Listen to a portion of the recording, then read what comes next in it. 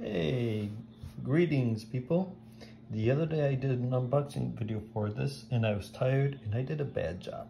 So I deleted that and I'm just gonna do it again. Saboteur the Dark Cave. This is the newest game in the Saboteur lineup from Amigo. I played it at Gen Con and thoroughly enjoyed it and said, well, let's get it. They had less than 200 copies of it at Gen Con because they're waiting for more to come in. So I picked it up. So Saboteur the Dark Cave by Amigo. Here we have our rule booklet.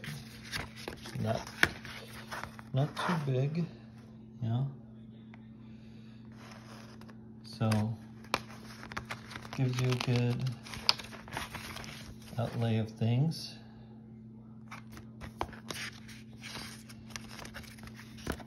And when I played it, it was 10 o'clock on Thursday morning, first day of the con, and the person leading us through had only played it once the night before because they just didn't have copies available to send to people in advance. So there's, guess what? There are, you actually have characters to move around the game system as it sets up. So that's why you have these in there. But here is why my video was so bad. I did not open up either of these cards and look at them, and that's not much of an unboxing video for a card game.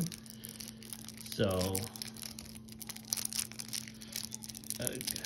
just giving me a minute here.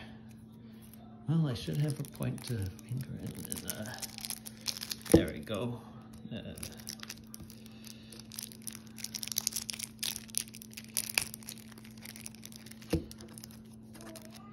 Come on.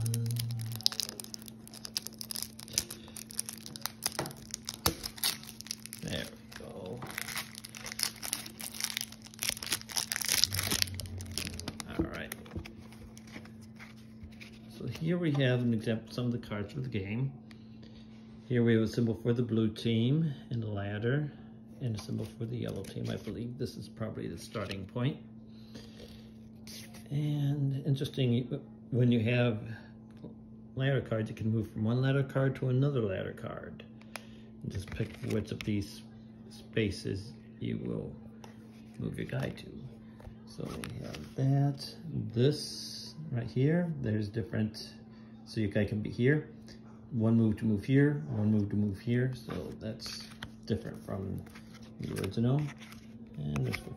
And this purple place means that's where some of the monsters come up. Yes, there are monsters in this one. There are monsters that will chase you, or that you might, oh, hey, here's the out. Here's what you're trying to find when you play the game. You're trying to get out of the cave. And gold spots, another spot that gives you where you can start monsters off at if you play a monster card. Well, here we don't have any examples of the monster cards. It doesn't say more of the general location cards. So, let's open it up again.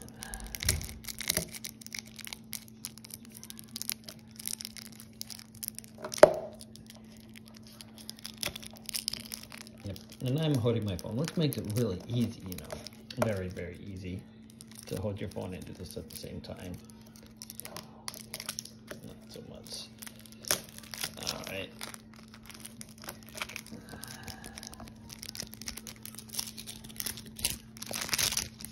There we go. So here we have some of your cheat sheet cards.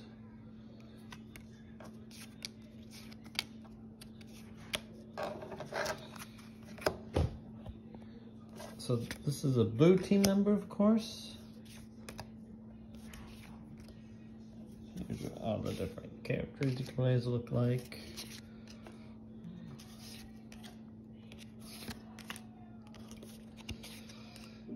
And here's a good guy, a team player on the blue team,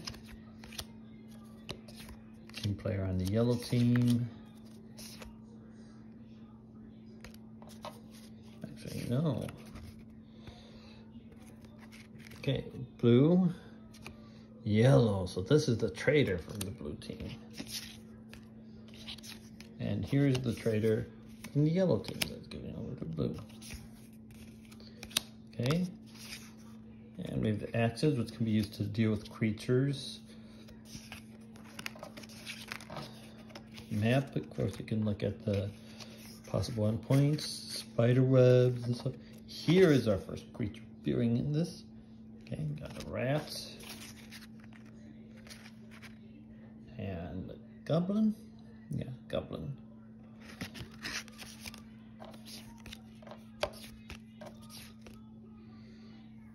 So, and here are playing pieces.